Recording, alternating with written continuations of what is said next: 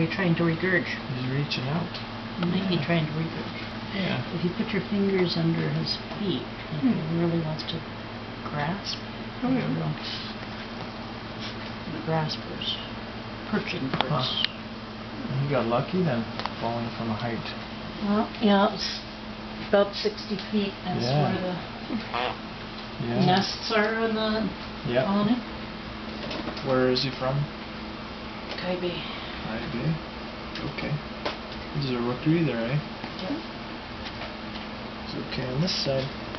So we're just hoping that he landed softly. There's a lot of ferns. Right, that broke his fall. Okay. Yeah, it's okay. And he managed to walk himself into neighbor's garage, so that's Aww. Good. a good thing. Are they still being fed by their parents at this stage? Yeah, he's going to take a lot of work, eh, Mage? Yeah.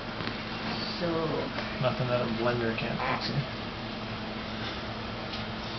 Blenderized food. oh, I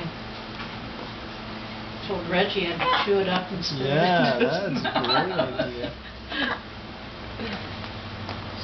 So, Is that frozen? it looks like it is, yes. So, do you see the normal skin is a purpley here? Mm-hmm.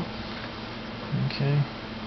And then if you look on this side, Really it's green. got a big, big bruise. Not enough that he's dislocated or fractured anything. So, I'm going to be gentle with you. You're going to stand up, eh? Yeah. Yeah. Should we get the fire department to put him back up? I don't know if they can get in there, to tell you the truth. And there's too many other herons in there that we don't want to risk that. Yeah, so this open wound, we just need to manage it as such.